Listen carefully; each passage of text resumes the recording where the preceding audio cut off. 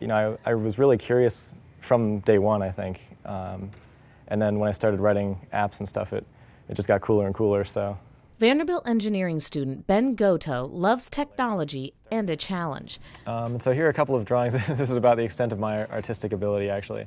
This undergrad used his impressive skills and creativity to turn a popular gadget into a device for fine art with just a few sweeps of a finger. You can select different brushes. There are a bunch of different sort of artistic styles that people have. And I've tried to incorporate a lot of those into layers. There's also all sorts of color settings, so you can, use a full range of color with transparency and all that.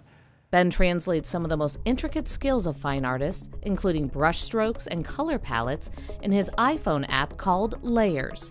The reason it's called Layers is that it allows your drawing to have multiple layers.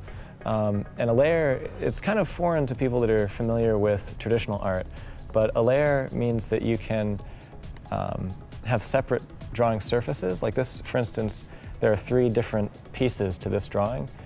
And so, for instance, the artist drew the background of his image as one sheet, and then added sketches, like he sketched out his monster on another sheet, and then filled that in with paint on top.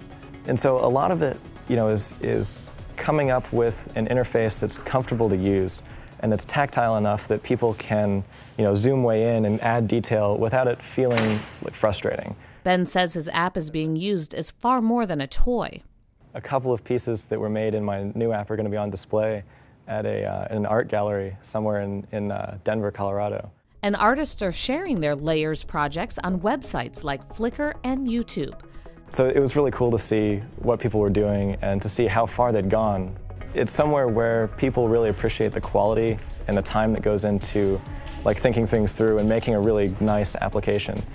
And so, you look at all these hot babe apps and fart apps and everything that's on the App Store, and it's amazing. I really don't have a knack for that kind of thing, but I love writing software and seeing that people appreciate, the extra 10% that you put in.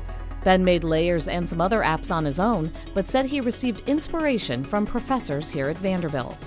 We'd talk about something new, and I'd go back and redesign 10 different things to make it work better. And he says a new class at Vanderbilt's engineering school is helping him and other programmers learn in a hands-on way. I think Vanderbilt, the new classes that they're offering, especially this one this fall in smartphone programming, I think that'll be a really huge step in the right direction as far as, keeping up with the times and offering these new and really exciting classes. What's next for this impressive student? Doing this stuff on the iPhone has really made me a lot more interested in the way that people interact with devices, and that tactile feedback that you get when you use the iPhone, and that the pleasure that makes it easy to use and enjoyable.